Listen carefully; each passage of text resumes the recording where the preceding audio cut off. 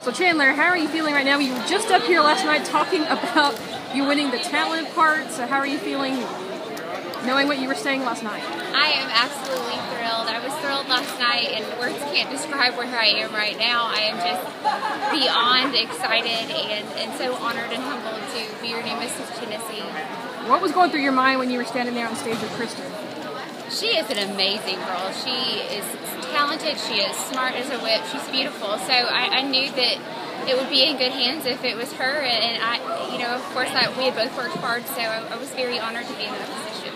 And now you're getting ready in 6 months for this America pageant. Do you have any thoughts now about what you're going to be doing for that?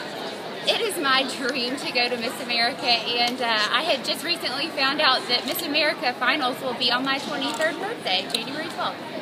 Well, happy birthday. Is there anything else you want to say about your night? Thank you so much for your coverage, and I really appreciate this opportunity, and I'm really excited to start